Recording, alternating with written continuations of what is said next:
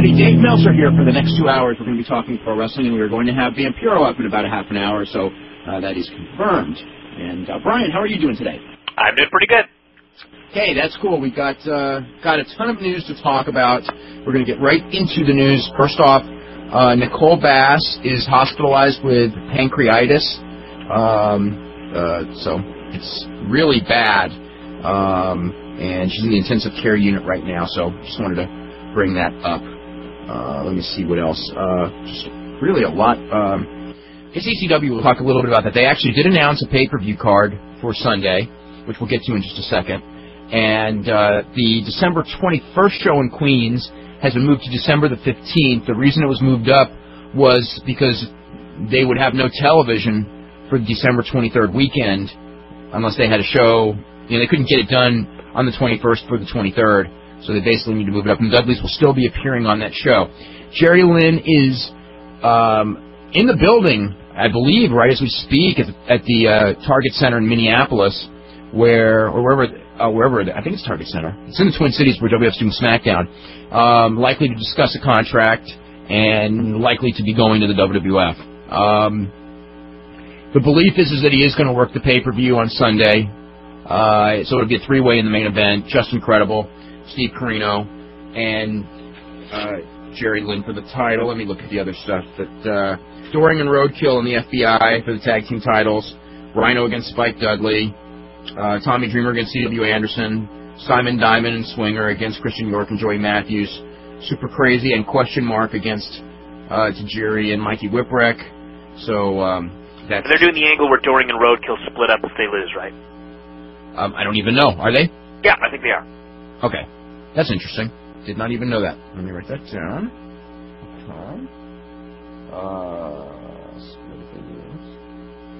Okay. Let's see. What other stuff we got here? Poll. This was a really bad poll for WCW. What did you think about the Mayhem pay-per-view? 11% up, 12% down, 8% in the middle, which actually is not that negative of a response. Uh-oh. 69% didn't see the show. Oh, my God. Oh, yeah. And you know, the worst part is looking at Starrcade already, it's rematches, and it's new matches that I don't know why anybody would want to see them. I know. I would say, with that kind of a number, I would think that the buy rate's got to be in the .10 range. Mm-hmm. Oh, boy, they need help in a hurry. See, okay, today's poll question is, what do you think of Monday Night's Wrestling? A, Raw was better. B, Nitro was better. C, didn't watch Raw. D, didn't watch Nitro. E, didn't watch Raw or Nitro. Before we get into Raw and Nitro, I want to make a couple notes. The Armageddon pay-per-view on the 10th, the two top matches are going to be a Hell in a Cell match for the WWF title with Kurt Angle, Steve Austin, Rikishi, Triple H, Rock, and Undertaker. So that's how they're doing it. Does that sound like a disaster to you, or is it just me? I was very negative towards when I heard that, and maybe it'll be changed. I think that the Angle will be shot tonight, and maybe, again, it's not official until it's announced officially. But it's just so hard because they set a standard with everyone except that Boss Man Undertaker match that someone has to take a crazy bump or something like that, and none of those guys are going to do it. Somebody has to go off the roof. That's exactly what that was my thoughts exactly. And the other problem is you got 6 guys in there, and whenever you have a six-person match or whatever, tornado match, at least there's the opportunity where some of the guys can brawl in the crowd, some of the guys maybe can brawl up by the ramp. They're going to be in a cage, and they're all going to be stuck in there together. And what can you do? The other thing is the 6-ways never draw. You know, they did a 6-way and last year, and it was the lowest buy rate of the whole year. Mm-hmm. It's like there's no, when you're throwing 6 people in there, there's not enough personal issues to make you want to go out of your way to buy the show. Yeah. And they're going to. I think it may draw just because they're saying it's going to be Hell in the Cell, and I think there's a lot of fans that might actually think that something big might happen there, but I think in the end they'll just end up disappointed. Yeah, and then Billy Gunn, Chris Benoit for the Intercontinental title, which will probably be set up a little bit. It was set up a little bit last night.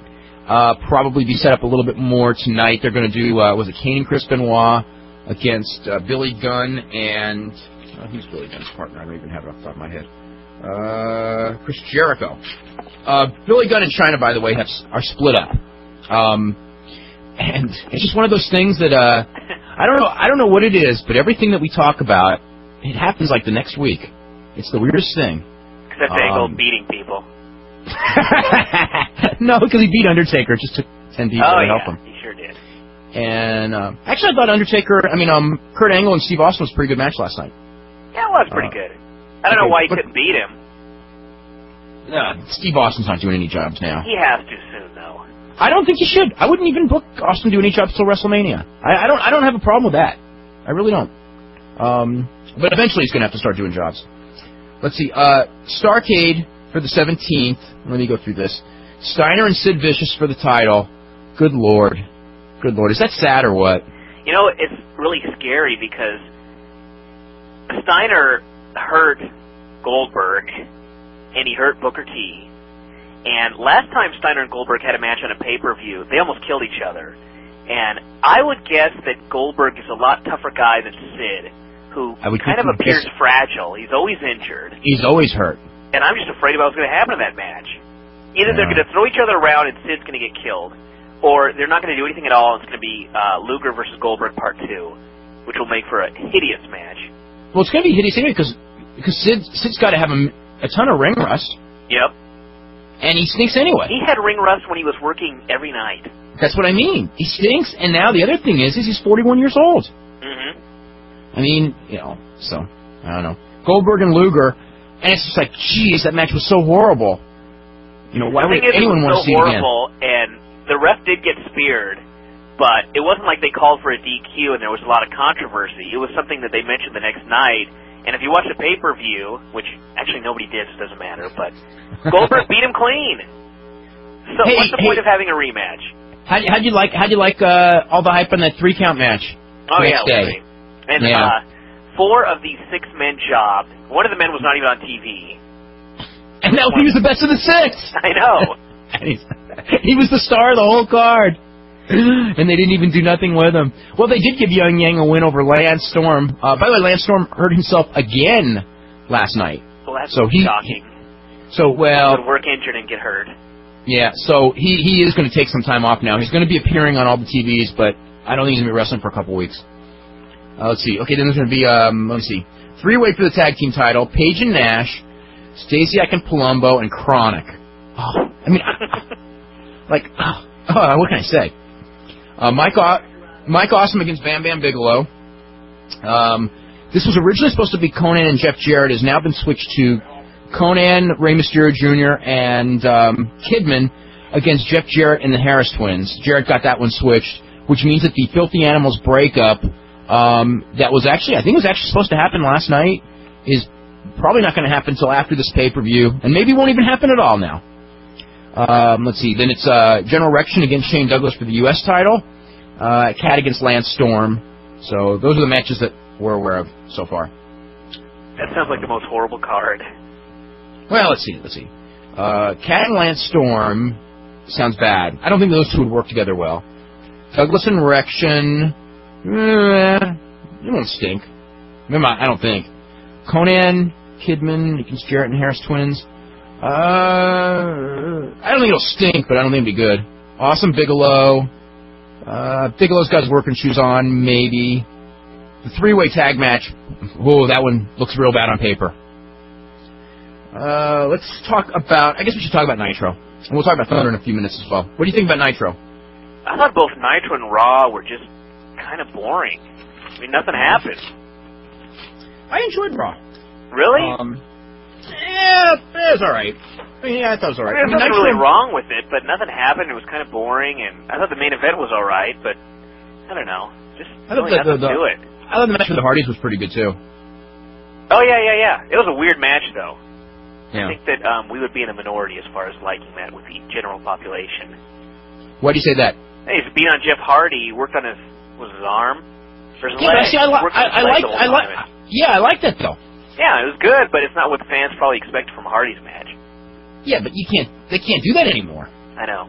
So, it's I think it's smart the way they're doing it, but, it's just like the Hell in the Cell. You sit the standard with the Hardys, and all of a sudden you're grounding Jeff Hardy in every single match, working over his shoulder or his leg, and I just don't see fans getting to that. I think on the Nitro, when it was over, I had, so many questions. I don't understand. I don't understand anything that's going on there. Just one thing after another. just as an example, well, let me start from the beginning.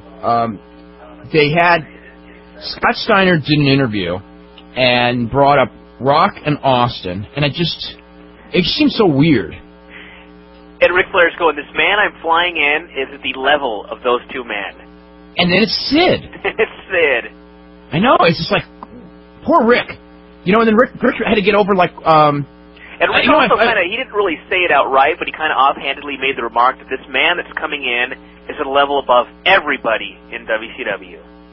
Oh, and the other thing is like, Steiner in his promo, he just goes, I've injured Booker T, I've injured Sting, and Goldberg's afraid to fight me. And to me, and then when Goldberg doesn't come out, it's like, what does that make Goldberg? Afraid to fight him. Yeah, there was a lot of discussion last night at the show that they do not know how to book baby faces, which is interesting because they don't. I mean, they don't. They don't. One example after another. I mean, we talked about it yesterday. We'll talk about it again today. Let's see. What else? The opener was all right. Loco and Cajun against 2 Count. Yeah, it was good. It was good. It was a good match, I thought. I thought Lance Storm and Yun Yang was a little sloppy, but it wasn't terrible. Mm-hmm. The Alex Wright match, that wasn't that good. The Page and Nash's interview. Got any comments on Page and Nash's interview? Scott Hall's got to be coming back. He's not. I mean, he's really not. I just don't get it then. They basically they're daring the company to do anything. I think Nash is trying to get himself fired, which may not be that intelligent to do unless there's something on the other side that I'm not aware of. I think Page figures if he gets himself fired, it's they just figure that they're never going to be disciplined. Okay, I think it's a given. So they figure they'll just do whatever they want. And quite frankly, for Nash and Page as a team, they can't get over because everyone wants Hall. So Page's only way is to use Scott Hall for the rub and say, well, I used to be part of him. And Nash, the only way he can get over because no one cares about him is to be talking about Scott Hall, and he can get over that way. So they're basically using that. I mean, it was the strangest thing. Afterwards, it's really a bad idea too to be doing this on TV. Even if you want to get fired or whatever, and you think that if that happens, you'll end up in the WWF. By going on TV and saying things against the script and getting fired, it's not like the WWF's going to look at you and go, that is a model employee. Let's bring them in immediately. Yeah. I mean, it wasn't, as best I can tell, I mean, I know, it wasn't on the script, but how would I say this? The people who were doing the script can't say that. You know why they can't say that? Because it would be forced, it would then be forced because those guys were all warned that they can't say anything about Scott Hall anymore, and they did. That now they really have to discipline him, and they won't. So now it's just like no one knows what to do. I would just not allow those guys to do live interviews. Yeah. Screw it. But they've given up on trying to run a TV show that makes sense a long time ago. And this is a perfect example. I was watching it going I guess they must be bringing Scott Hall back. And then afterwards, I was told last night that there's less chance because of the accident and everything of him coming back than there's ever been. And those guys went into business for themselves. And then I go, well, then what's going to happen? And it's like, well, the script writers have to pretend that nothing went wrong, because if they do, they're going to be forced to put their foot down, and they won't, so it's just going to be forgotten. I think. Anyway, we'll find out. We'll find out if they give him a live mic next Monday, which they probably won't. They'll probably give him one tonight. No, what am I saying? Of course they will. Let's see what else. Goldberg's winning streak. Nobody cares about it. It went from 14 to 20 to 26 with 2 wins. That was pretty good. I don't even know why they even do it. And Goldberg himself thinks the whole thing's a joke. So you can't blame that one on Goldberg.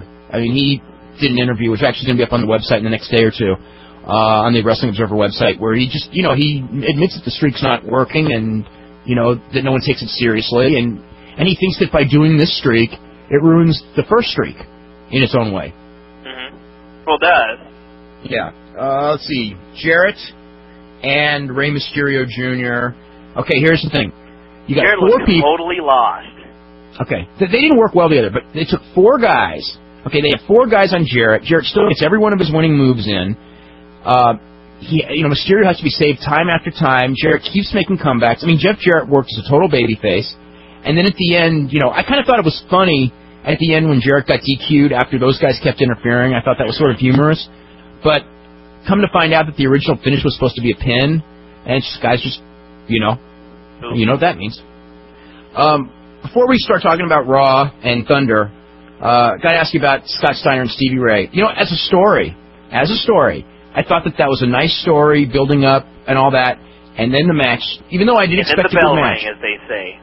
When the match started, boy, did that fall. Oh, was that? What can I say? Stevie Ray often makes fun of people in the commentary booth for getting blowed up, as he says. And he was so blowed up in that match, when he went to do that kick and could not even get his leg up, and Scott Steiner had to reach down and grab his leg for him and lift it up, I thought, we are really seeing something special here.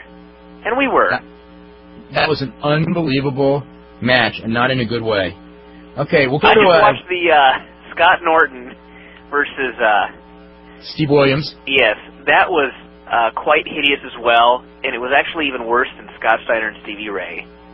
Yeah, it was. Because they didn't blow up and they were missing spots. But I think that Scott Steiner and Stevie Ray, is that Steiner's kind of gets tired too easy because he's too big, and Stevie Ray just hasn't wrestled in a while, so he's out of shape. Mm-hmm. So he got tired. With Williams and Norton, I think it was total lack of cooperation from Norton. Yeah. I think he just he was mad about doing the job and Williams needs help to have a good match anyway, and he didn't get any help at all. That match to me was just really sad. What, the Williams match? Yeah. It was horrid. Let's see, Ames, Iowa, Raw. We talked about a couple of things. Undertaker and Kane match wasn't any good. When they did that angle early in the show where Kurt Angle talked to Kane and talked to him about coming over for Christmas and everything like that, and Kane ends up attacking The Undertaker, I was fearing that this would lead to a match between the two somewhere down the road, and then it happened like a half hour later. Hey, better now than on pay-per-view. Yeah, I guess so. Except they're both in the pay-per-view. Oh, no, wait. Is Kane in the pay-per-view main event? Where's Kane? Oh, Kane probably going to have to work with Jericho again. Yep. Oh, that's nice to know. Let's see. I thought the Hollies match wasn't too bad. I thought it was pretty good. That Test does that cool high kick. Yeah, it's awesome. I thought Kurt Angle was really entertaining throughout that show. I think that part of what they're doing with Kurt Angle is good. I liked how he was causing trouble throughout the show and just, being an ass. But then when he gets in the ring, he's got to beat anybody. I don't even care now who it is. I would even, if he beat Crash Holly on Raw, I'd at least be happy. But I'm even reading house show reports, and he can't even beat Chris Jericho unless Kane runs in and chokeslams Jericho. Yes. He needs to just pin somebody. Probably Jericho. Let's see, Dean Malenko was hitting on Lita. That set up the six-man tag. I don't know. Tiger Ali Singh and Blackman. Actually, I expected worse out of Tiger Ali Singh and Blackman. Yeah, but that was right out of 1996 WWF, that segment. Oh yeah.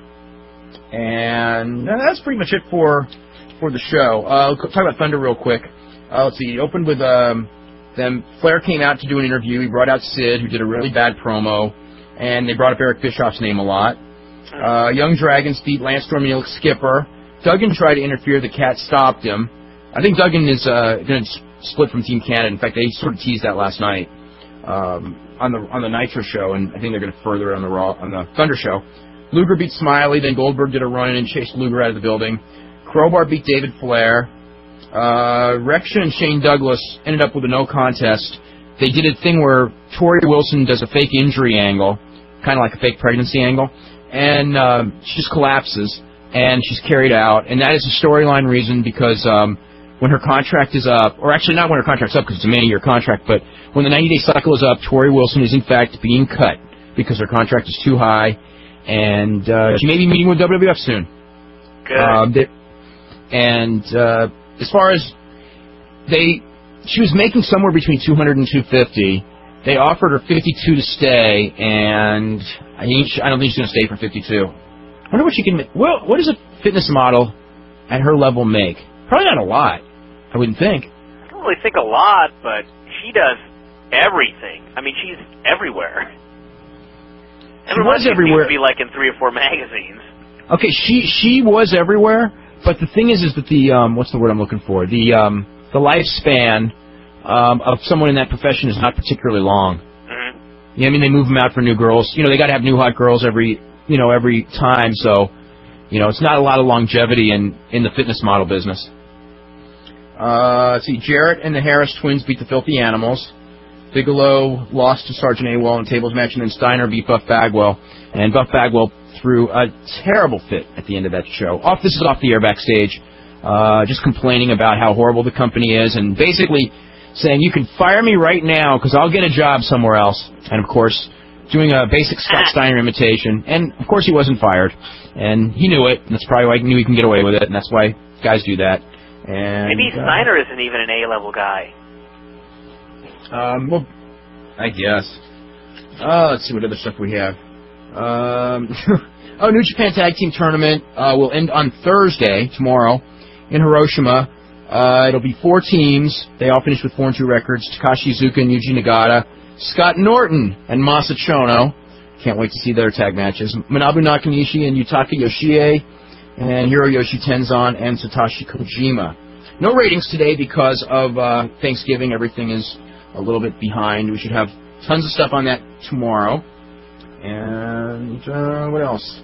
I think that's any other big news? I don't think so. Small news? I think we've pretty much covered everything. Let's see here. Yeah, pretty much. Okay, let's hit a few emails before we get Vampiro up. Let's see. This is from Joel, Joel Colesroad, who says, with the current financial trouble in WCW and no turnaround in sight for the near future, this is what I would do if I was in charge. Joel's been around a while, so buy out Hulk Hogan, Kevin Nash, Scott Steiner, Buff Bagwell, Lex Luger, Sting, Sid Vicious, and Diamond Dallas Page with full releases. They're all dead weight. They're nothing but troublemakers. I'd restructure the talent contracts of those I'd be keeping with something similar to the WWF's downside guarantees, which would lower the overall talent budget. I'd dump Vince Russo and Ed Ferrara and put Johnny Ace, Terry Taylor, and Arn Anderson in charge of booking. If the numbers would remain as they are, they would be in better financial position without the high-end contracts, true, and all of the locker room dissension would be gone. The product could then can concentrate on younger talent, plus they should bring in new talent like Rob Van Dam, Christopher Daniels, Shinjiro Otani, freshen up the product, all without a glass ceiling. It'll never happen, but what do you think? That's a nice dream. It's from Chris, who goes, do you think the other guys in WCW are going to be pissed off that Sid comes in after not being on TV for months and gets a main event on the biggest show of the year? They were pissed about everything anyway. This just adds to it. But they do have a logical storyline for this match, and it'll be on Thunder tomorrow night, and it'll be they're basically going to say that, Sid had the title taken from him in April. He never lost it when Bischoff and Russo on that show where they came in, and he had to hand over the belt. And so, by all rights, he deserves a title shot, which actually does make sense in a weird way, but nobody cares. So from a drawing standpoint, it doesn't matter. Let's see. What are the chances of Vince McMahon buying half of ECW? If he was willing to throw several $1 million to buy WCW, why not throw a couple $1 million to ECW? With McMahon's help, ECW could quickly become the #2 promotion in the United States. McMahon could help ECW get a good time slot somewhere and can book bigger arenas. This would help both parties, giving ECW a second chance of putting them in some killer cross-promotional angles. No, not the cross-promotional angles, because those would be killer for ECW. Yeah. Probably too good to be true. I'm kind of interested in why the Dudleys are showing up at that show. Just to do a favor for Paul. I don't know what there's always a return when you do deals with Vince. I just kind of see Vince going, I could offer to buy into the company now or whatever, or I could let it fall even further, send the Dudleys in and watch the house go way up, and then let it fall again, and pretty soon Paul will be so desperate. Yeah. Okay, the thing is with the Dudleys, though, they're working an 800-seat building. I mean, Paul's going to be able to fill that building with or without the Dudleys. I know. But it may be the atmosphere. It'll help. It'll make the people think they're seeing something a little bit special because they're seeing WWF stars. But whenever that game gets started, I mean, that's what killed Smoky Mountain. I'm doing too strong. That isn't what killed Smoky Mountain Wrestling, because there were other things that killed Smoky Mountain Wrestling. It was one of the things that killed Smoky Mountain Wrestling was when the WWF guys came in and they had to be put over, and they came in as the big stars on the show. The people no longer spent money to buy tickets until the WWF guys came in. They didn't want to see just the Smoky Mountain guys anymore because, and that will eventually happen if he continually uses WWF guys. WWF is very willing if, Paul runs in the Northeast and, and send him some talent that they don't have booked on the road, because they actually have more guys now on the active roster than they can put on a 10 or 11 match house show anyway. But there's always like the Al Snows or, whoever it is, the guys that aren't on the road. Let's see what we have here. Vampiro is on the line. Okay, well, let's get to him right now. How you doing? Hello? Ian, this is Dave. Hey, Dave. Hey, how you doing? I'm doing good. How you doing, man? I'm doing really good. Why don't you, I guess we might as well start and update everyone as to what your condition is, what you're doing, and what your plans are. Okay, listen, I'm about to do a concert tonight, the first one of the tour. I'm going to explain all this, but Violent J is with me, too. And he's got some things to say about WCW. You want to get him on there, too, right away? Sure. Yes. Yeah, man, we ain't holding back today. So let's do this, man. Okay.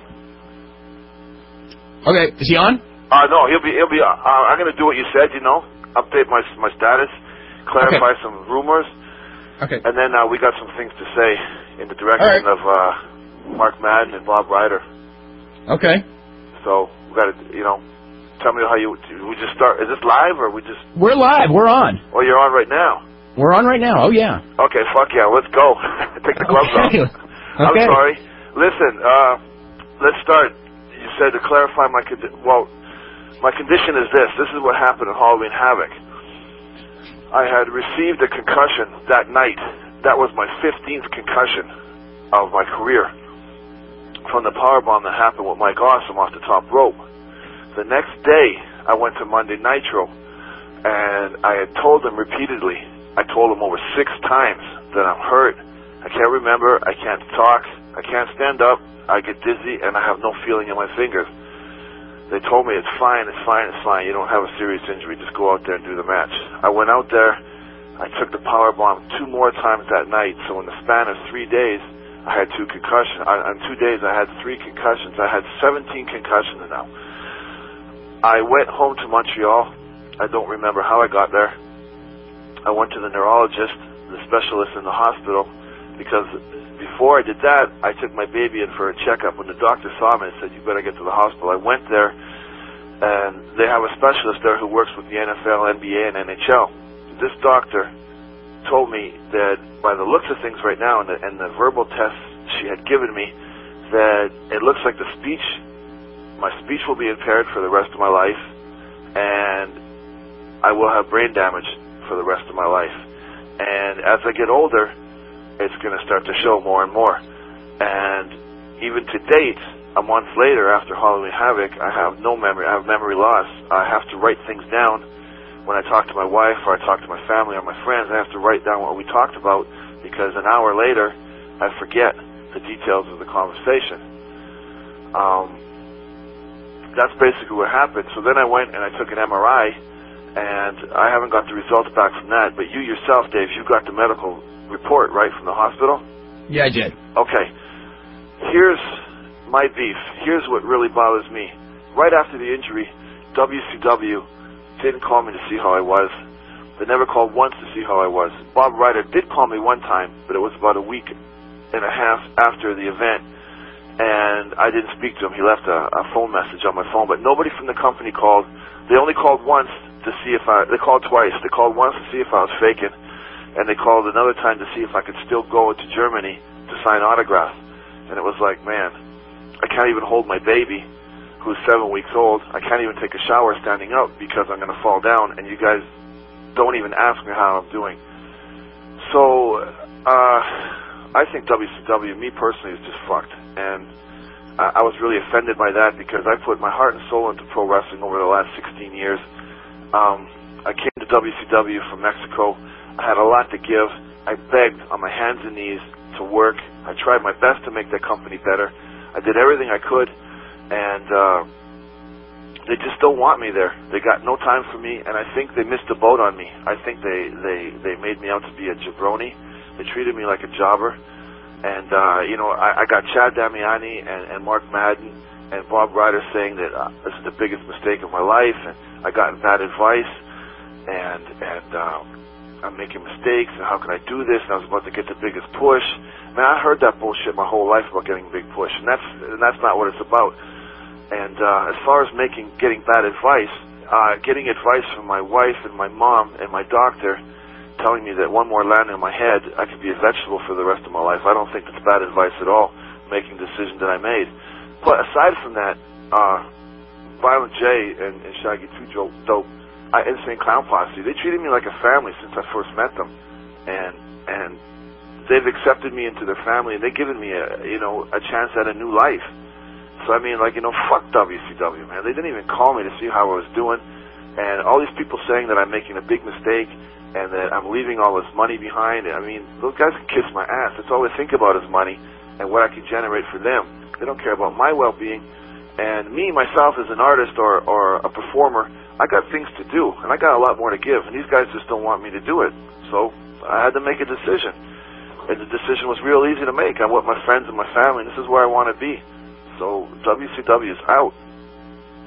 What now? Are you ruling out wrestling, or what's your thoughts as far as wrestling somewhere at some point? No, I'm definitely not ruling out wrestling. Okay. I'm definitely going to be involved in JCW when I can get the clearance from the doctor, which is going to be 6 to 8 to 9 months, and even then it's at my own risk. And hopefully, one day, just to spite WCW, and just because I can't go out like this, I didn't spend my whole life getting where I am just to let it go. If WWF comes knocking one day, I'll be there in a heartbeat, just because I think WCW blew it, and I just want to shove it up their ass. So yeah, I would go in a heartbeat to WWF. But right now, I'm playing bass for the Insane Clown Posse on the Bizarre Bazaar tour, working on my own album. We got movie projects. We got a tour booked in Mexico for the next JCW tape. I mean, I got a lot going on, so I'm probably going to do independent shows, because I want to make it fun again. So I'm definitely not ruling out wrestling. I'm just definitely ruling out WCW. What as far as your tenure in WCW? I mean, it's no different. Yeah. Hello. Yes. Can you hear me? Yeah. Are we on live? We're on live. Hang on, man. I gotta pass you somebody. Okay. Hello. Hello there. This is Violent J. Hey, Violent J. How you doing? I think that the recent concussions to Vampiro's head has knocked him insane. And luckily that fits in around here in the ICP camp. You know what I'm saying? But he's definitely insane. How you guys doing? We're doing really good. Cool. I wanted to come on here to say one thing only, because I'm not much of the wrestling legend that Vampiro is, and I'm not much of anything in the world of wrestling, and I know that. But the one thing I do want to clarify is that Mark Madden and Bob Ryder and a couple other people from WCW that are the journalists, if you will, are the guys that are saying that Vampiro made a huge mistake in, however they view it. But the one mistake he didn't make was an economic mistake. He is not losing money to come play bass for the Insane Clown Posse.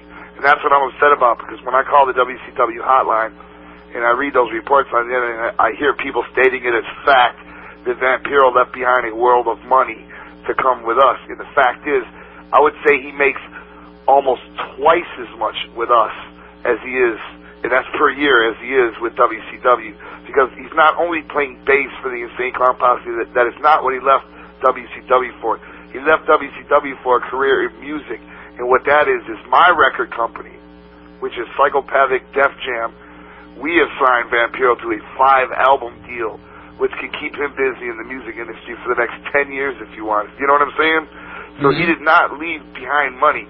Did he leave behind a mistake, a future in wrestling? I don't know. Nobody knows that. I mean, well, not wrestling, but did he leave a prominent future in WCW? Nobody knows that.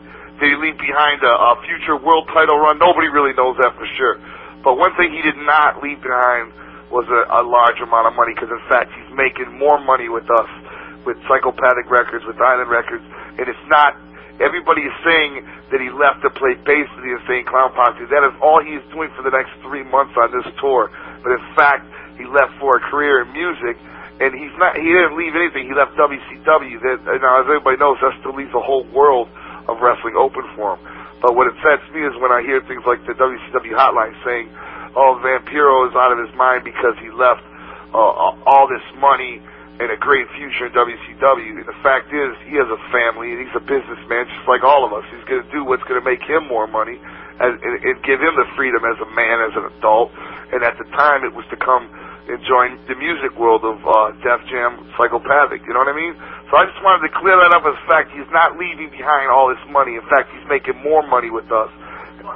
And I can break it down to how you want. You know what I'm saying? I can break it down for the amount. Why don't you do that? Well, what it is he's got live shows that he's making more money per live show with us than he did with WCW. If you break that down, and we play 5 nights a week. WCW plays right now. They do like 2 nights a week, maybe a house show, and they film their Thunder and their Nitro on the same night. Am I right now? Yeah, just actually 1 a week. They do 1 a week.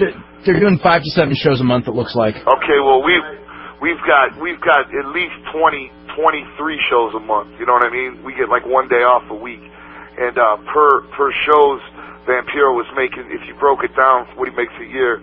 He was making this. I don't want to discuss Vampiro's money. I'll leave him to do that. But he was making this and this much money per show at WCW. He's making twice that with us, and that's just him playing live.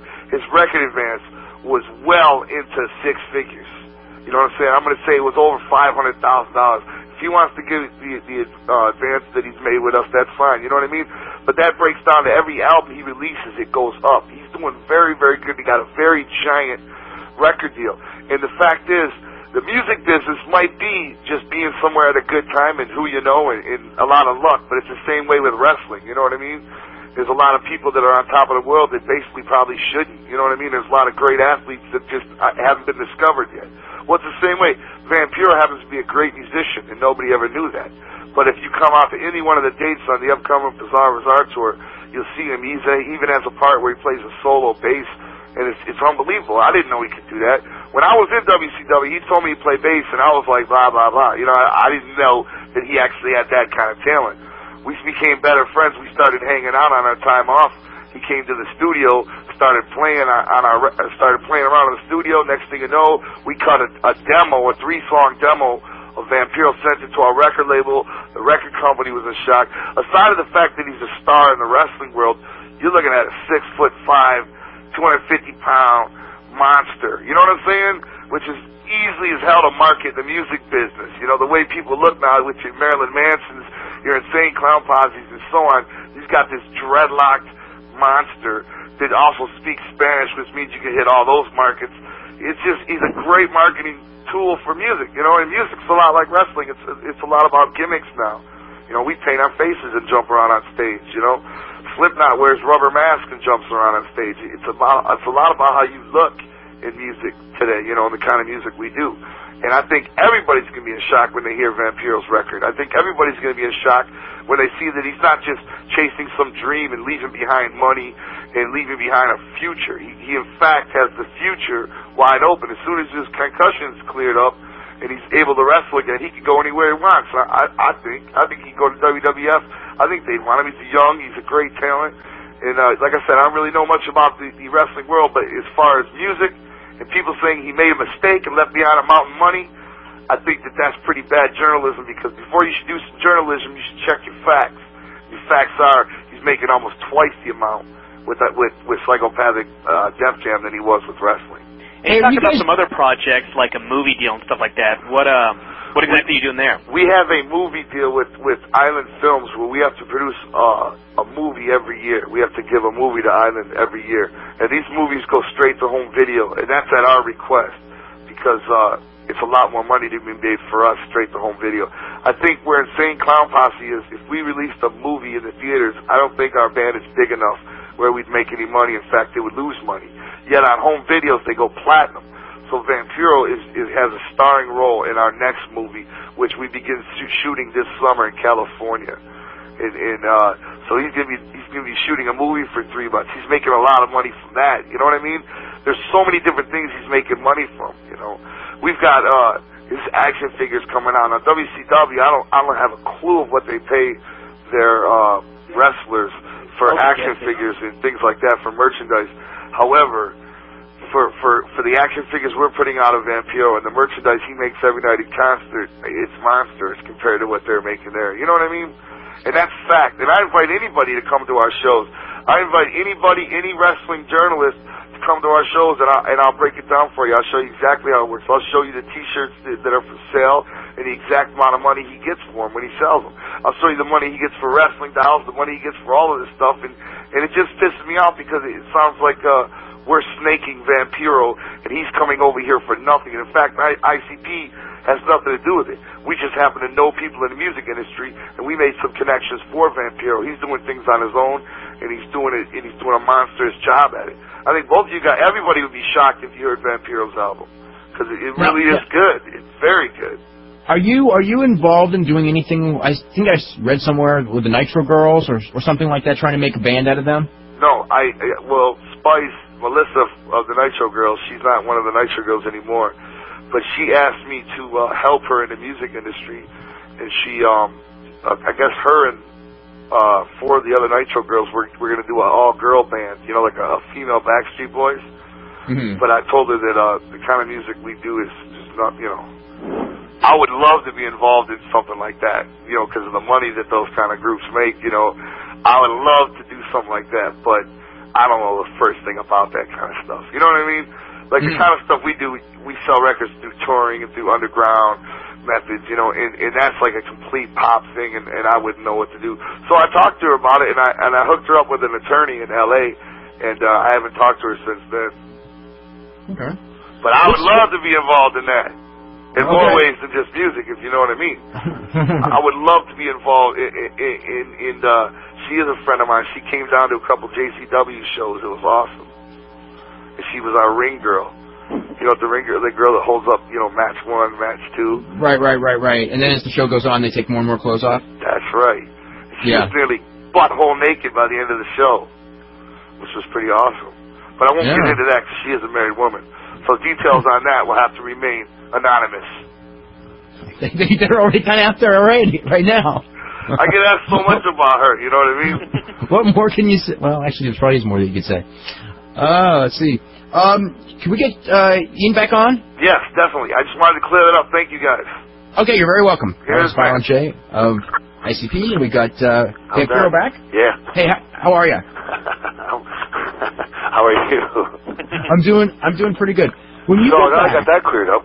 Now that when we go back from your beginnings in WCW. Can I clear something else up before you do this? This is really quick. Sure. This is what pissed me off. You know, I used to have a website, www.vampiro.net, and you know what? That was a really popular website, and right now there's a lot of shit that WCW is doing. And you know what? I'm not going to speak bad about Bob Ryder because I haven't confronted him about it yet. But the girl who used to run the website is going off everywhere in the press saying that I owed her money for this site and all that kind of stuff. I never knew about this fucking site. I got nothing to do with this site. I mean, I tried to, but I hate the internet. I hate computers because I'm computer illiterate. I'm an idiot. I don't know how to do that kind of shit. And they did this website for me, and it was awesome. It was an awesome website, and I met a lot of cool people, and I got a lot of support through it. But when I got hurt and then I had my baby and all these things, I was going to get involved with it financially. But when I got hurt, you know, even these people on the website, they freaked out because I didn't send them a check for it, and I didn't call them, and I wasn't posting. You know, God forbid that I can't walk anymore, but, you know, they're worried about the website. I would just like to say to those people to go fuck themselves and leave me alone. And, you know, I'm really thankful for what you did, and I love the people on there, and I love the people who supported me, but leave me the fuck alone in the press. Stop saying that I did bad things to you, because I don't even know you people. So go away. Okay, go ahead. Now going back to your career when you were in WCW, what would you say was the high point? Where do you think I mean, there are probably several times, but where do you think that it went south for you? And I think it went south before I even got in there. I was politically blocked from day one.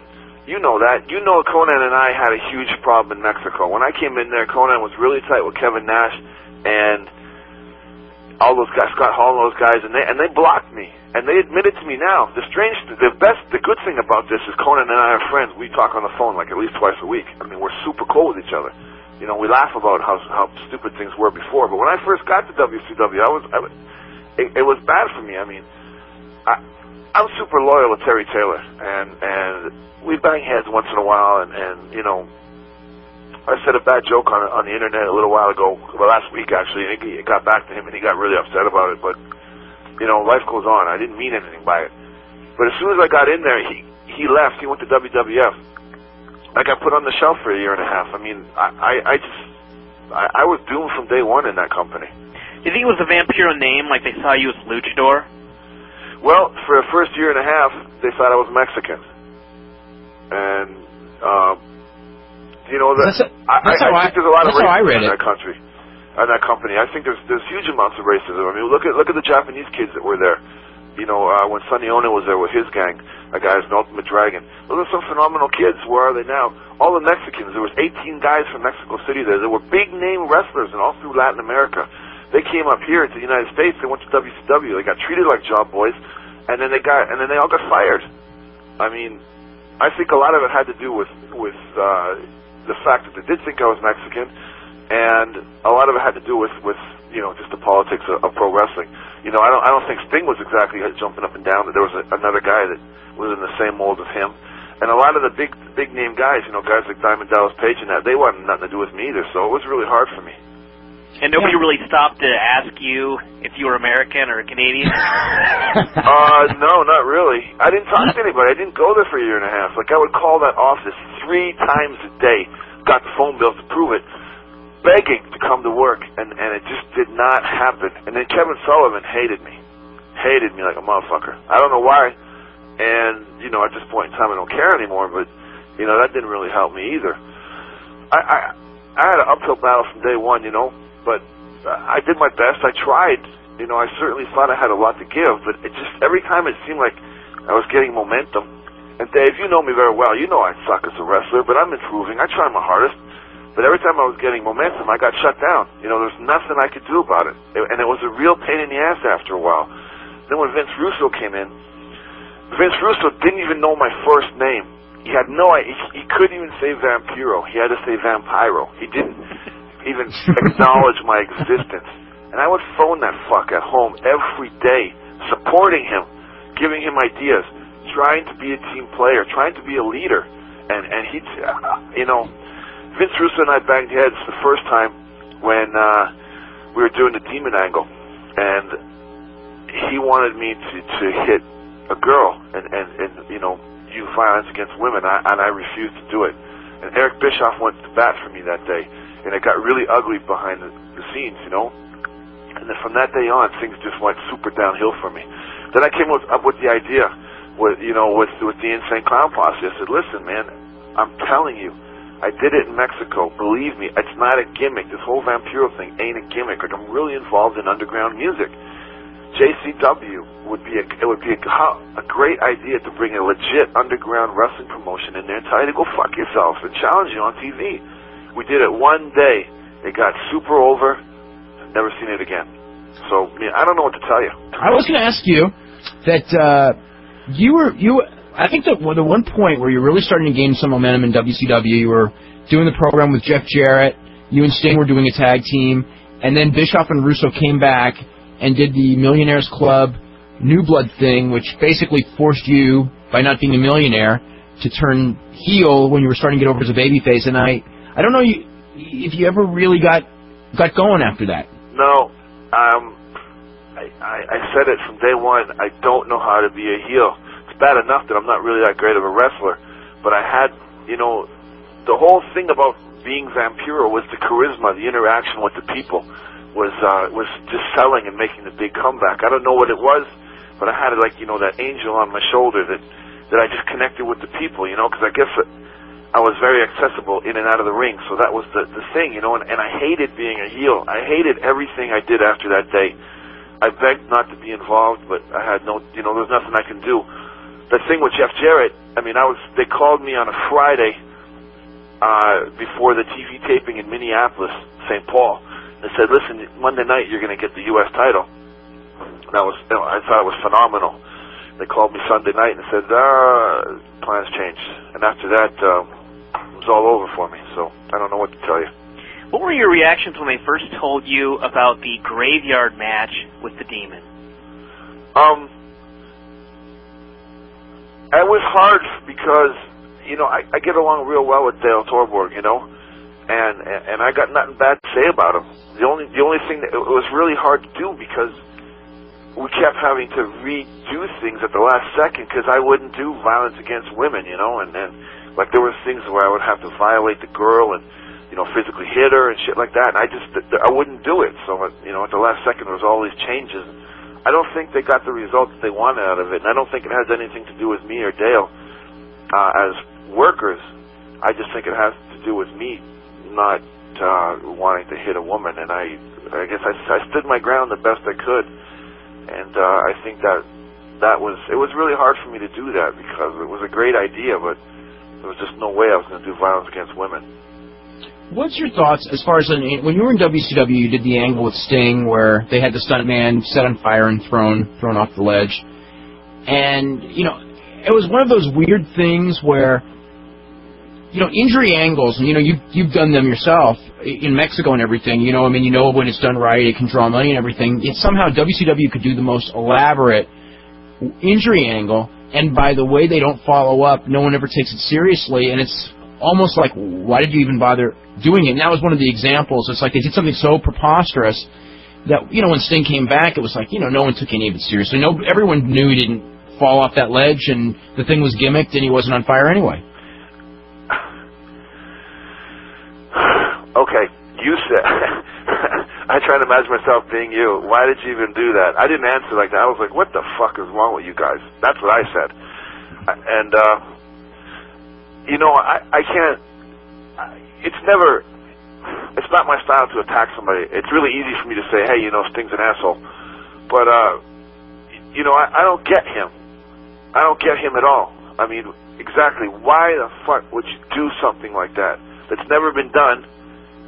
And, you know, I didn't like the match. I thought the match sucked. You know, I thought it could have been a lot better match. I was really surprised that Sting took it home as quick as he did.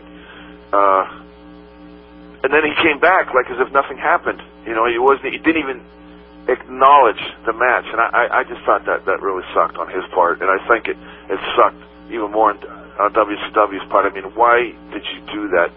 And the whole world was like, what the fuck happened? And I said, hey, you know what? It ain't me.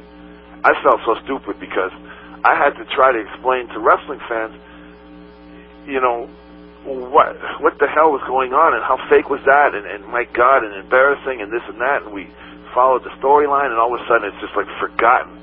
So, I mean, call the brainchild behind that one, Vince Russo at home. What now? In your match with VAMPIRO, with Mike Awesome, that match kind of fell apart with a deal with the fan, and then what's your thoughts as far as like when you look back at that match at Halloween Havoc? I do the same match today.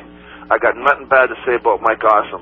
You know, I called that finish, and I think I'm a professional, and I'm not scared to take any bump, even though I know it's you know, I could have killed myself, and I know that I'm hurt, and I know that I'm a walking injury. And I knew that was pushing the envelope, but, you know, we were supposed to have tables under the ring, and you could see in the match that I was walking around looking for tables. That was supposed to cushion the blow, and there wasn't any. And it was like, fuck. And I knew I was going to get killed, but, you know, I took the bump anyways. And I got, like I said, I'll say it again, I got nothing to say bad about Mike Awesome. I mean, that's part of the game. That's part of being a professional wrestler. That's what sets you apart from the other guys, the $1 million babies that just sit in the dressing room and cry if they stub their toe. You know, I ain't like that. I can't sell out and take WCW's money and not work hard. So, you know, if I had to do it over today, I'd do the same match and I'd take the same bump at the same risk. No questions asked. Were most of your other 15 concussions Mexico? Yeah, some in Japan. Yeah, it's for doing crazy things just like that. You know, jumping out of balconies and, you know, chair shots and all that kind of stuff. I always try to take it another notch, you know, try to step it up a little bit. And give the fans, you know, if the fans pay a lot of money to see a good show, and I tried to go that extra mile, you know, and in WCW, my God, that ain't pro wrestling. That ain't pro wrestling, man. Those guys,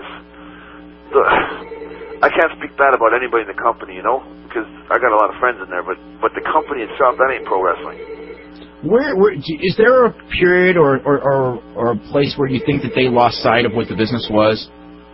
Yeah, and I think it started way before I got there. Mm-hmm. So, you know, American wrestling in general is kind of weird, isn't it? If you compare it to Japan or Mexico or anybody else in the world. Well, it's different, but the WWF, I mean, even with the mistakes that they'll sometimes make, you can kind of see the goals of where they have goals of what they're trying to hit, and they usually get there, and if they make a mistake, they usually get away from it. WCW, I don't know why we have to go there for 16 hours or 9 hours before a show and to plan and walk through things that last a minute and a half on TV, and they still fuck it up. I think that's a big mistake on their part. They take these young kids out of the power plant and they throw them on TV, but they don't, instead of letting them go out and do these independent territories or send them to a small company in Japan or to Mexico for 6 months to get experience. And, I mean, it's real easy to get all jacked up on steroids and to say you're a pro wrestler, but that's how guys get hurt. So I think that's where they started to get away from pro wrestling. They just forgot it. You actually have to learn how to work instead of just being a pretty body. Let's go to the phone lines. Let's start with Phil in D.C. Phil, what's going on? Hey, Dave. Bryan, VAMPIRO. How's it going? That's going well. How you doing? Pretty good. I actually wanted to ask you guys, Vamp, a question about his time in Mexico. Who did he like working with over there? Everybody. Who did he like working with, and who did he, what do you think some of his better matches were? I think that I was the worst wrestler in the world at that point in time. I did nothing but, roll around and take bumps and just make a little comeback at the end. So, I mean, I wasn't exactly a great wrestler until my end of my run in Mexico. But I liked working with everybody. It was a blast. It was fun. So, there's not one person in particular, and there's not one match in particular. Every day was a new adventure down there. So I don't know if that answers your question at all. But anything else, Phil? No, that's pretty much it. I actually saw him wrestle in Mexico, probably one of his last Mexican matches down in Monterrey. It was pretty fun. It's a blast, isn't it? It's different. You have fun. Yeah, I think me and you were the only white guys in the whole building. That sounds all right. The thing with Mexico is the crowd. The crowd is really intense, especially in the early 90s was the real glory period.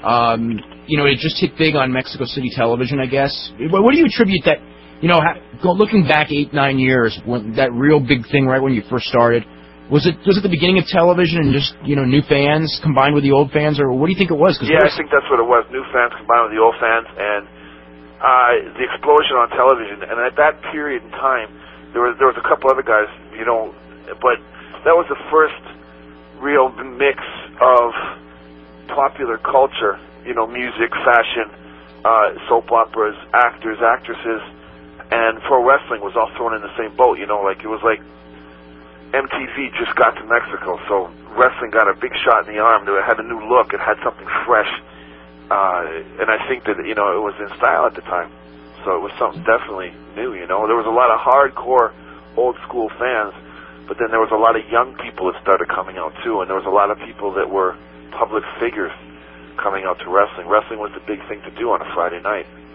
Was how much of that do you think was Pena? Do you think Pena was just in the right place at the right time too? I think Pena was in the right place at the right time. Okay, let's go to John in Chicago. John. Hey guys. Hey. First of all, VAMPIRO. Yep. You were a pretty good wrestler. From looking, I shouldn't even say were. You are a pretty good wrestler. Thanks. A better bullshit artist. Yeah. Don't sell yourself short for all the bullshit that was happening over in WCW. But as far as I was wondering, as far as your decision to break off your ties with WCW. Did any of the decision, with how they treated Bret Hart as far as his concussion in the ring there, or even earlier instances with other wrestlers as far as injuries with how WCW treated earlier injuries? Did that affect me? Hell yeah. Listen, I'll tell you something straight about pro wrestling. If you get hurt and you're done, if I got a family, I got a baby who's 7 weeks old. If I broke my leg today, WCW would pay me for a full month. Then they would cut my pay to a third. Then after 45 days, they would cut me completely and fire me. What would I do? What could I do to feed my family? Nothing. If I got a concussion right now, if I took one more fall on my head in the next 2 weeks, I could have been a vegetable. I came within a half an inch of breaking my neck. The doctor studied the tape with me. They're surprised I'm still alive. What would WCW do to my family? Would they take care of my family? Would they pay for my baby's schooling? Hell no. So I had to make a decision. Everybody's, so concerned. The way they treated other wrestlers, like Ultimate Dragon, his arm, he had an injury. WCW got him operated on. The doctor made a mistake, cut a nerve in his arm. His left arm is completely dead. He can't even tie his own shoes. He can never wrestle again. Are they taking care of his family? Hell no. Do you think eventually the pressure is going to be built up that there's going to have to be a union? There has to be. Somebody's got to have the balls to do it. You know, everybody's surprised that everybody's saying, oh, Vampiro just up and quit to be a musician. It's not the case, dog. I mean, I got a family. WCW was going to fire me if I didn't quit. So I had to get a new job, and this is what I do now. But somebody's got to have the balls to start a union. Do you think there will, because I actually just this morning was talking, for years I've talked with wrestlers, and the union thing always comes up, and it's one of those things where I've almost gotten to the point where I think it'll never happen. It'll never happen. Okay, you think that too? Because I will say that I've talked to people, and as far as WCW goes, I think that there may be more of a chance, maybe just because of the dissatisfaction with management now than ever before. But I don't know. Do you think it really could ever happen? No. Okay. Well, in the absence of a union, are you going to pursue legal consequences against WCW? I'm trying to, but at the same time, I really can't, because at the time that I signed that contract, I was in such a position financially and professionally that I had to sign the contract that they gave me, or else I would have been out of a job. And they fuck you. They give you these contracts that, listen, dog, it's like selling your soul to the devil. You sign that paper and you're done. They got everything in their favor and you got nothing in your favor. And that's the way it is everywhere. That's a chance you take being a pro wrestler. And I knew that going in, and that's fine. And you know what? 10 years ago I would have did the same thing. That's just the way it is, and maybe I'm to blame for that. But they get you signed to these contracts, and you're an independent contractor. Yet you can't do anything. I mean, they own your life. You sign away the rights to your name, your look, everything you do. So I mean, you basically sign you sell your soul to the devil. Well, good luck with all your future endeavors, and Dog, I'm gonna rock. Tonight is the first show of the Bizarre Bazaar tour. It's sold out already. And not only that, my album's in the works. I'm going to be on MTV on Thursday. After 2 weeks being in the music business, that's pretty big. That's a lot more I can say from WCW's done for anybody as their client. I'm going to be on Howard Stern, and I hope that somebody from WWF is listening, because I am definitely trying to get into that company. I know I can, and as soon as my injury clears up, I mean, if they accept me, I'll be there. I hope you, again, good luck, and our prayers are with you. Thanks, dog. And how would that work with your WCW contract? Are you going to have to wait until it would have run out before you go to the WWF? Probably, but I quit. I'm trying to quit, and they won't call me back to say that I've called their legal department for the last 3 weeks saying I can't physically do it anymore. I mean, I can turn into a vegetable. I got a concussion. My brain is so swollen they can't do any more tests on me. I got a permanent speech impediment for the rest of my life. I mean, I don't see what they don't get. And the doctor said if they once I'm cleared to wrestle, it's at my own risk. If I take another chair shot, nothing will happen, or something devastating could happen. It's all up to me, So even if WCW does their bullshit and they have me under that lock and stock and barrel deal for 6 months that I can't go anywhere, I'm on tour, you know what I mean? It's not like I'm dying to do it, We got a full bank of phone calls here for Vampiro. Dave. Yes. I never solicited drugs from a minor. Or his mom. It's a joke. The stuff that's on the hotline, it's a joke, you dumb motherfuckers. Oh, God yeah, I know. damn it. Not you, Dave, the people out there. Oh, I know. I read all that stuff. I buy my own drugs. I got my own prescriptions. Yeah. I'm just kidding. It's a joke. Hey, is this your first concert tonight since your concussion? Yeah. Are you afraid it's going to mess with your head? Fuck yeah. I got mega earplugs and I got a special monitor in front of me because I forget half the stuff. But that's rock and roll, Daddy. Now, what city are you in tonight? Cleveland. Okay, and what are some of the cities you're going to be in the next couple of days? We're in Boston tomorrow, and then we're in New York on Saturday night. And are you doing any stuff like Stern this week or anything, or is that like? I think we're doing Stern Friday. I think because we're doing MTV Thursday. Okay, and what time on MTV? I got no clue. It's gonna be an MTV news thing, and it'll be rotated throughout the day. But they're definitely going to be addressing me as a wrestler, leaving wrestling to play rock and roll. So it's going to be a kind of good thing. Oh, okay. And I can tell them they can check it all out at www.wrestlingobserver.com. Yeah. Is that okay? Go for it. Yeah, that's okay. All right. Okay. Let's go to Roick in Las Vegas. Roick, what's going on? Yeah, hey guys, it's Rourke actually, but Rourke. how are you, Vampiro? I'm fine. How you doing? I'm doing great. I got a story about Havoc. I went 30 minutes to the show before the show to MGM, spent $30, sat third row. So that tells you about the interest in that pay-per-view. During your match, you know, the Thrillers, they took all the tables in their prior match. The Natural Born Ratings Killers? I don't know who they were, but they stole all your tables, and WCW, they didn't supply enough materials for you and Austin to be successful. Nice. And I saw you, and Austin didn't know what to do. He didn't know if you wanted to take that move or not. Still, once you were unsuccessful finding tables, and you kind of like motioned to him, you know, let's do it. When you took that move, you laid motionless for about 2 minutes. Yeah. And no one came out to get you. Nope. Nice, huh? No one. I don't know if the 15 people on pay-per-view saw this, but no one came to get you. No, they didn't. Just kind of laid there motionless. God forbid that somebody breaks up their card game in the back and they got to do something to help one of their talent. Yeah, I was talking to my buddies. I'm like, this guy. I mean, he's really hurt. I was so surprised no one came to get you. You got up on your own, and you motioned to the crowd, and that was like one of the biggest pops of the night when you finally got up and did your little Vampiro with your arms in the air. Did you see the security pushed me out of the way so I wouldn't block Lance Storm's entrance? They tried to throw you out. It was ridiculous. Yeah, nice, huh? I couldn't believe it. I couldn't, because that was right after Bret Hart. Did you guys? Well, so I was going to ask about that. Did you guys, Ian? Did you see the pay-per-view on Sunday, WCW? No, I didn't even know they had one.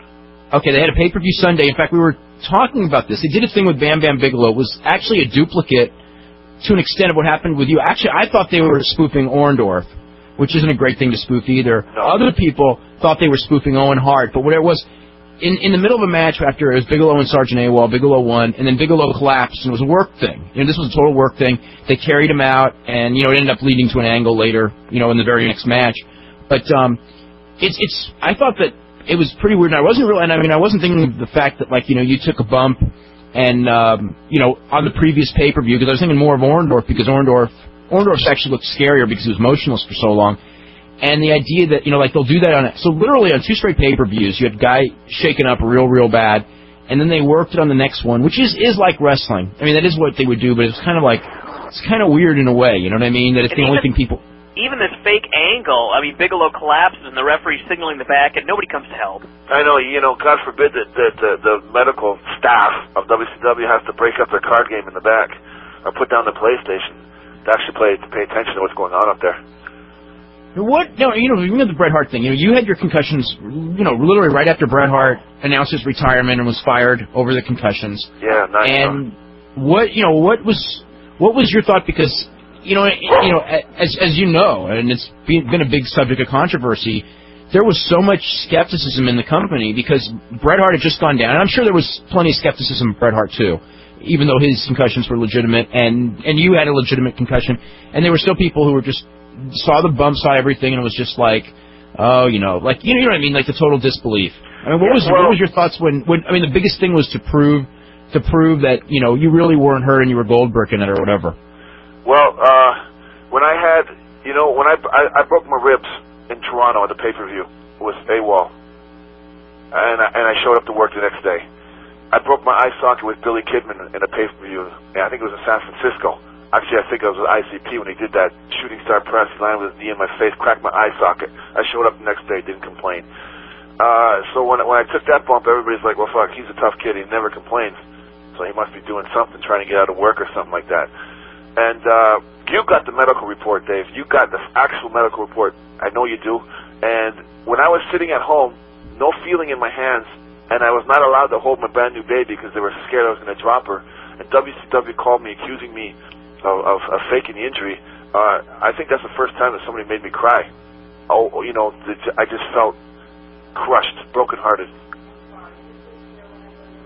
Rourke, are you still there? Yeah, I just want to say, I mean, couldn't a ring technician tell anyone in the back that your arms were literally shaking, and, you know, you couldn't get to the back? I mean, you're the guy who always wanted to wrestle I mean, you jobbed to Chris Adams, like, saying that you would do that. You got worked by Rick Steiner in 30 seconds. I mean, can't they see that you're a team guy?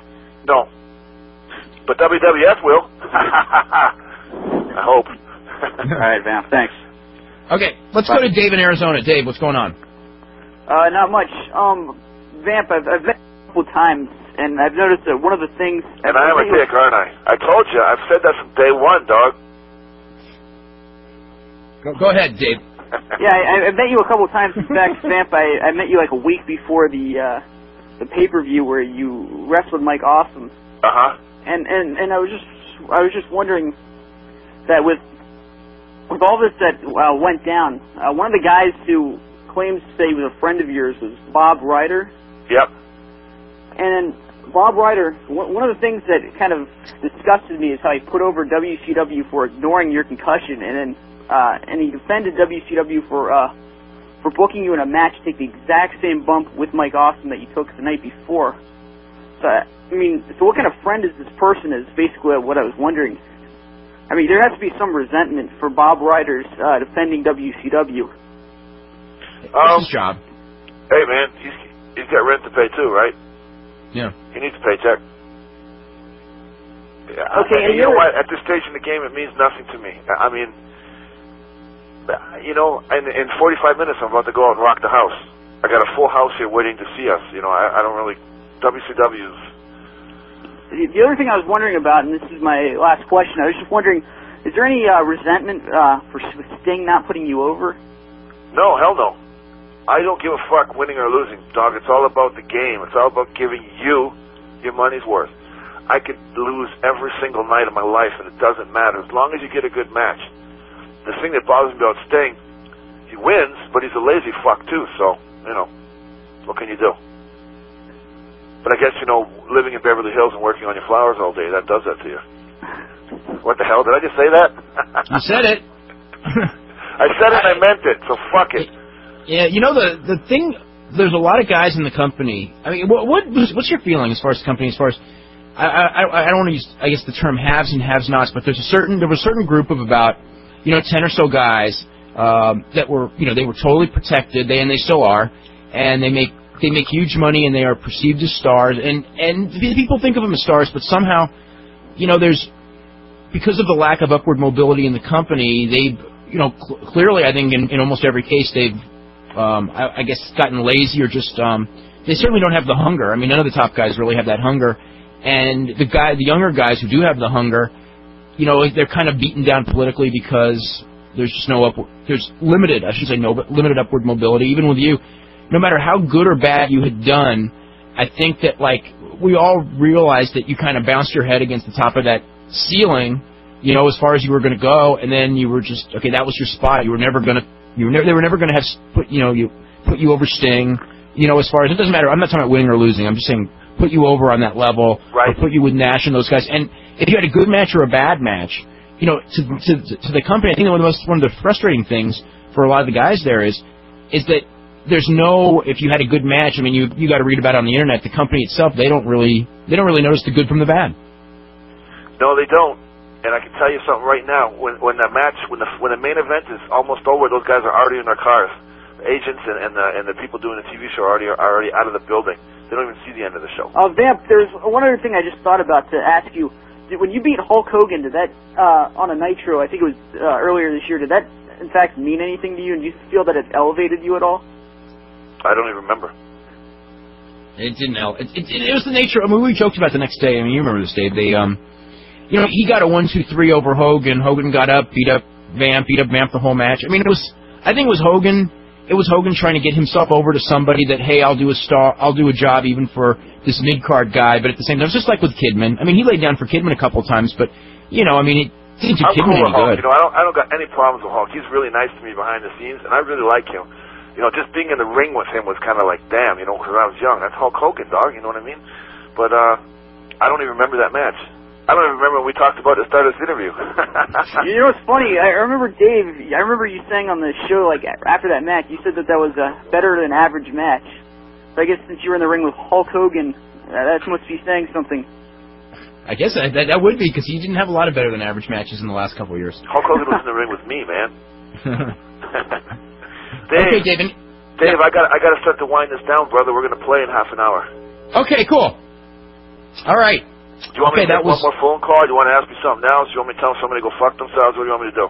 We'll go with one more call. We'll get Andrew in New Jersey. And Andrew, what's going on? How much, Dave? How you doing? It's going good. Vampiro, I got a couple questions for you. Go nuts. If say you're to go to the WWF right now, who would you like to wrestle the most? Chris Benoit. Yeah? Yeah. Would you like to be in any of the stables or anything, or would you like to be a lone wolf? I'd like to be a lone penis. A wolf. Good, because I don't like that whole, thing with you and the Demon and WCW, that whole crap. No, you know what? I just want to be part of the team. I don't care. I just want to work hard.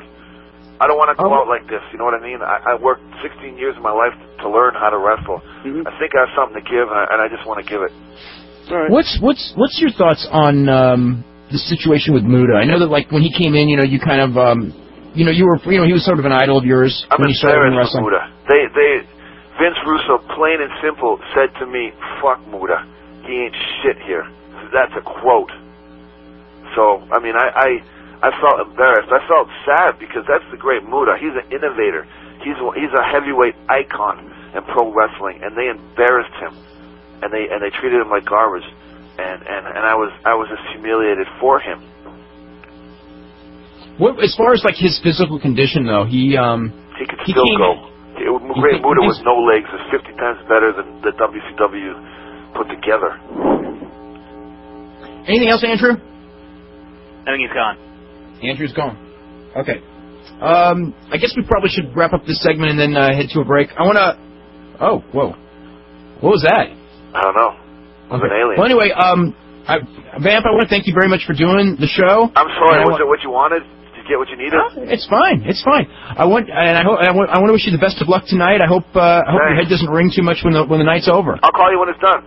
Okay, great. Thanks. I got to cause some controversy before I go, though.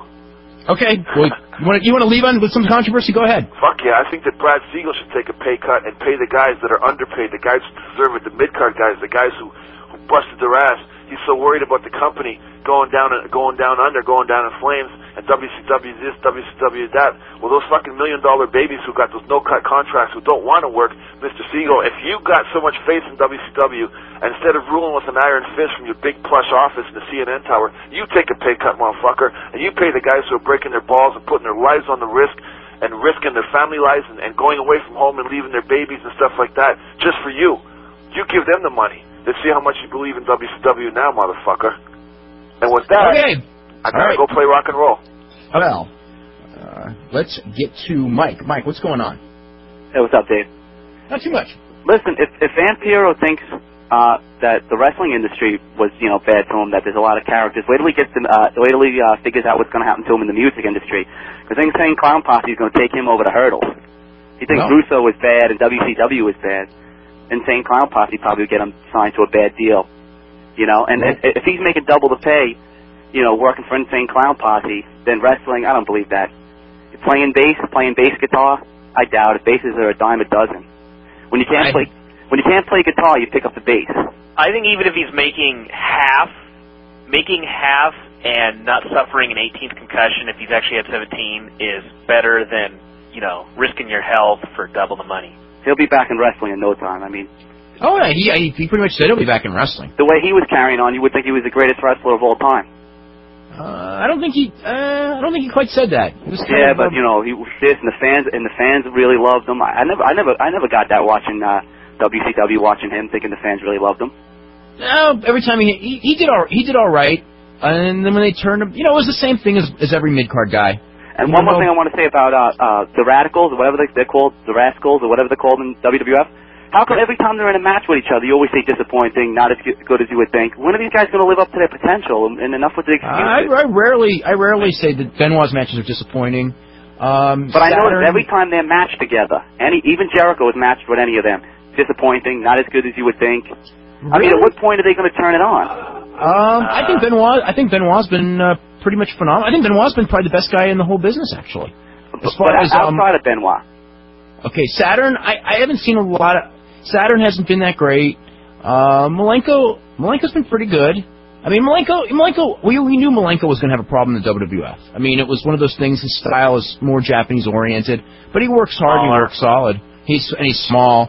Eddie Guerrero as a personality has done better than I thought. In the ring, I mean, I don't know that Eddie Guerrero's as good as he was 5 years ago, but also, you know, hey, he's working with Billy Gunn. Yeah, Eddie hasn't really had a chance to prove what he can do. And a lot of these guys, you talk about all these Mexican guys that do with big stars over in Mexico and stuff, and Japan. You know, Mr. Big, you know, the poser band, you know, they're humongous in Japan. They don't sell nothing here. I mean, it's a whole different ball game over there, you know? And music bands like over in England and stuff are humongous over in England. They come over here, they're nothing. They're lucky to sell 10,000 copies over here. I mean, you can't say it's racism in WCW. That's why they're not being pushed. I mean, I'm a regular wrestling fan. I don't like the yeah, but they're not even thinking of a chance. Yeah, that's right. There's no. But what kind of chance? You got to go out there and do your thing. If you got a 5-minute match, you got to go out there and do your thing. Okay. Well, just as an example, just to those guys on the pay-per-view, the Young Dragons and those guys. The best guy on that whole show was Kaz Hayashi. His match started to get over. Do you think that it made any difference? Do you think when Eddie Guerrero was out there having phenomenal matches, or Mysterio Jr. when they first got there, were they given a chance to go up? No, they weren't. They were, you know. But the fans, their personalities stink. You know what I mean? I'm a regular fan. I don't like the Japanese when Eddie Guerrero wrestled. Now that's racist. There you go. No, I don't like white wrestlers. Guys that are 3 foot tall doing head scissors as their only move. I mean, come on already. You got Rey Mysterio jump around. He knows one move, a head scissor. Who? Rey Mysterio knows one move. And any of his big matches, always see you, Mike. Was that Vince Russo? You got to do a better argument than that. Once you give Rey Mysterio knows one move, you're in a lot of trouble. Okay, this is from Jay in Pittsfield, who goes, if you don't know already, I'm an avid WCW fan, and I loved Nitro. Wow. But I can't figure out what the hell DDP and Nash were thinking. They must be planning something with Hall, right? If not, they shouldn't be hyping something they can't deliver. How do you guys feel about Goldberg selling the rack so well? He looked to be in a lot of pain, but it's something they should have done on the pay-per-view. Agree? Not necessarily. No, I don't think that necessarily. As far as the pay-per-view, though, that match certainly didn't make me want to watch a rematch. It doesn't make much sense on Thunder either for Goldberg to be chasing Luger out of the building. Especially if Luger got beat clean at the last pay-per-view. Yeah, I think they want to do the whole thing of where Luger's kind of a chick and everything. The whole Luger, God, he's so bad, though. Yeah, but I mean, Goldberg is doing the streak. Nobody's beating him. And the last thing they need is him to be challenged by a guy that's afraid of him. That just got beaten by him at the last pay-per-view. Well, I think the whole idea is that he got heat by laying the guy out on Monday, and it's Goldberg's turn for revenge, but he runs away, so you got to wait for the pay-per-view for Goldberg to get his hands on him. Because clearly Goldberg beating him is no big deal because everyone expects it, so it's got to be. So I think Goldberg can't do anything to him until the pay-per-view. Yeah. This is regarding a wrestling union. Are XFL players going to have a union? And if they are, what's Vince going to tell his WF workers? I think that Vince McMahon's going to work very, very hard to make sure those XFL players don't have a union. That may be, if the league turns into a success, that's going to be one of many interesting things. Until the league turns into a success, the idea those guys now that are in the league, I don't see them forming a union because they're going to be thankful that they're able to play football and make money, because without the XFL, most of these guys would either be working regular jobs or playing arena football, so they're not going to be that active in it. If the league's a success and they see the league making money, then it'll be different. And at the opening level, they're not going to be superstars, and anybody can be, just cut anybody.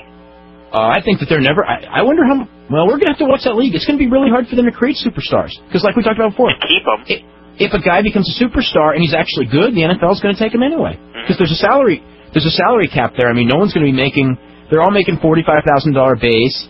The top guys, on the championship team will probably end up at close to 100. I mean, bottom guys in the NFL make more than that. Yeah. Let's see. What else do we have here? What's the condition of Booker T? How long will he be out? I know he had arthroscopic knee surgery. He also had the broken pelvis. I think sternum. Yeah. Sternum. I'm hearing 2 months. What are you hearing? Yeah, same thing. Okay, 2 months. Let's see. How funny and stupid did Goldberg look when he got hit by the chair by Luger? Yeah, it was that delayed reaction. Yeah. His back is so thick that the waves of pain took a full second to hit his heart. This is from Don from Houston, who goes, you mentioned earlier that things you mentioned on the show get taken into consideration by the WF the next week. I don't know if you remember, but you had a couple of emails related to the announcers being hypocrites. Well, last night, Jim Ross said the word hypocrites 4 times, hypocritical 3 times, and hypocrisy twice. Wow, someone's keeping track of that. Let's see. This is from Jim, who goes, I'm one of the few people who has bought tickets for Starrcade. Despite what I heard about the card last night, I'm still going to go. What's funny about it is my dad, who was going to be attending the show with me, let out the biggest groan I've ever heard in years when Sid Vicious came out at the end of the show. What's worse, my dad hasn't even seen him wrestle since he was Sid Justice in 1991. For my dad to remember this guy a decade after he'd last seen him about how awful a wrestler he was amazes me, but it was still good to watch it for a laugh. 10 years younger, also. Man, he's a lot worse now than he was then. Do you think Jerry Lynn will go to WF or WCW? I know he's negotiating with WF. Probably right as we speak. So I'd say the odds are in WF's favor.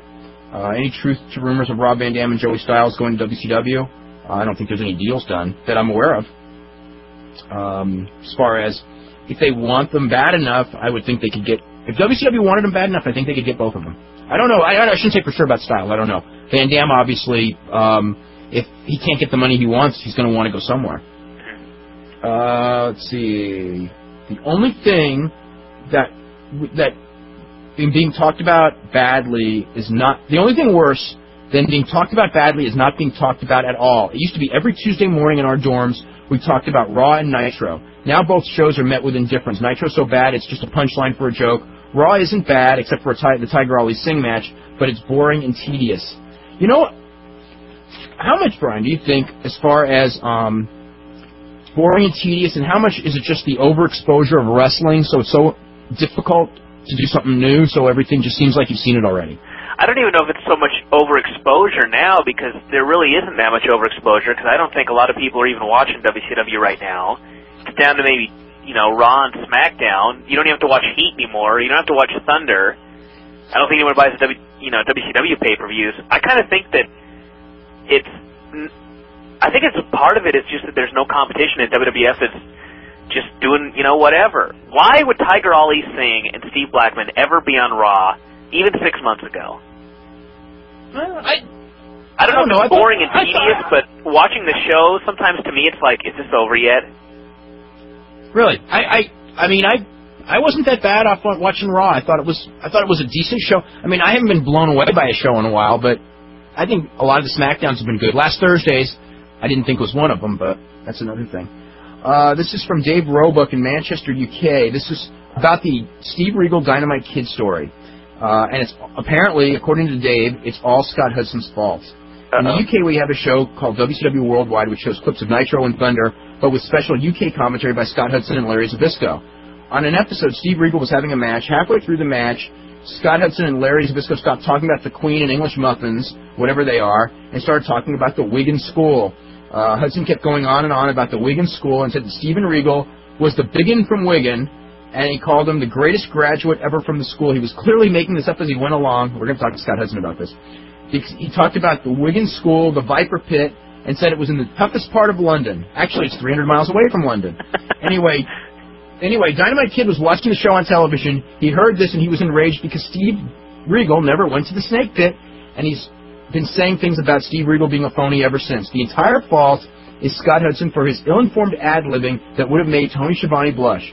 As a big fan of Steve Regal, I've read and heard all of his interviews for the past 8 years. He has never once, to my knowledge, claimed he ever went to the Snake Pit. Would you agree that he was a great wrestler? Although this is not Dynamite Kid, would you agree that although Dynamite Kid was a great wrestler, his idiotic, ill-informed comments of the past few years will be all that he's remembered for? No, Dynamite Kid will be remembered for the fact that he was a great wrestler and that he wound up in a wheelchair at a very young age, and for putting junior heavyweights, for him and Satoru Sayama clearing the way for junior heavyweight wrestling. Let's see. What happened to Psychosis? Why have people given up on him? Don't you think he could get to the level he was by working with Super Crazy and Tajiri? What do you think of Hector Garza? That's a couple of... Okay. I think it's mental on part of Psychosis. Yeah, I think that all that period is a job. Buried and just everything. All that period is a jobber in WCW. Sure turned him around. But, I mean, his match with Tajiri on ECW was one of the best matches in this country all year.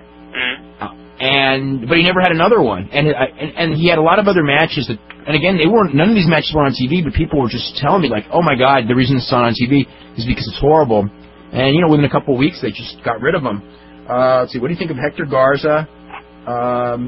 You know, Hector Garza's a good worker, lucha style, Latin lover. I haven't watched Latin lover in a couple of years. Except, well, I've seen some clips of him. He's good for what they do. Heavy Metal is a very, very gifted wrestler. He's a very good wrestler. Cibernetico, kind of a muscle guy. I don't think he's that good. Shocker's real good. Black Warrior's real good. Tarzan Boy really isn't that bad, but he gets... I remember him as a babyface at Arena Mexico, and they just hated him because he was such a pretty boy, you know, and they just resented him beating veterans because of that. That's from Rob Vincent. By the way, but before I go to that, whatever happened to Chris Kanyon? I think they sent him home and forgot about him. I mean, we haven't even heard his name. What the hell happened to Chris Kanyon? Whatever happened to Chris Kanyon? Imagine them bringing Page back before Kanyon. Whatever happened to that feud? It died. God. Page made no mention of it. No. Let's see. This is from Rob Vincent, who goes, he said that we were talking about the Misawa Kawada match in the Gonzo Bomb, and said that he saw a tape with El Hijo del Santo and Fuerza Guerrera, where Fuerza Guerrera hit Santo with a Gonzo Bomb. On purpose or on accident? That's a good question. I don't know. I haven't seen it. I would think it would be... I don't know. Santo and Fuerza always work together. They've been working together for probably 12, 15 years. Okay. Do you find yourself sometimes longing for the days when you were more of a mark? You know what? It's funny. I never do. Never. I don't mean from the perspective of not knowing that wrestling's a work, but from getting more emotionally involved in watching the matches. No, I can't say I do. I remember in the lost days of my youth being on the edge of my seat, caring for the wrestlers when Don Morocco was hanging Ricky Steamboat, Barry Windham turned his back on the fans and joined the Horsemen. I got a kick out of that angle myself. Or with the international wrestling, watching the Rougeaus and the Garvins. Oh, I loved the Rougeaus and the Garvins for the heat, you know, in those days. These days, I don't know if it's just me or the quality of the product, but I find myself a lot more detached when watching wrestling.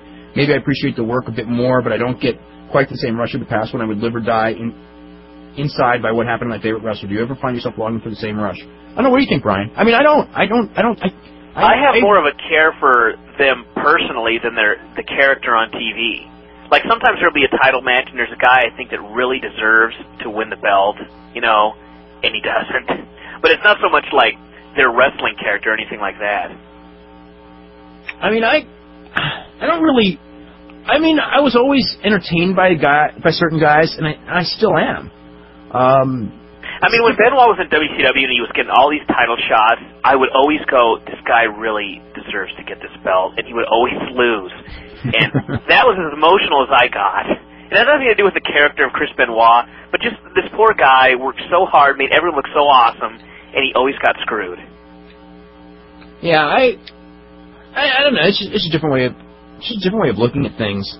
But I enjoy it. I mean, I enjoy a good match as much as before, and I don't enjoy a bad match as much as before. I don't know. I mean, me personally, I think that there's just so much wrestling that it's hard to get up for it. You know, like when you were watching only a couple of hours a week, or a couple of hours of different product. Like I probably watched as much wrestling, maybe even more, 10 years ago, but it was less of each specific product. You know, so everything had more of a new feel to it, or a different feel. Now there's a lot of sameness. I think the sameness is what hurts. Anyway, we are totally out of time. I want to thank Brian for being here. I want to thank Ian Hutchinson for being here. And Violent J. And Violent J. And tomorrow we're going to have Dusty Rhodes for the first time, and that should be a lot of fun. So we'll see you all tomorrow at 6.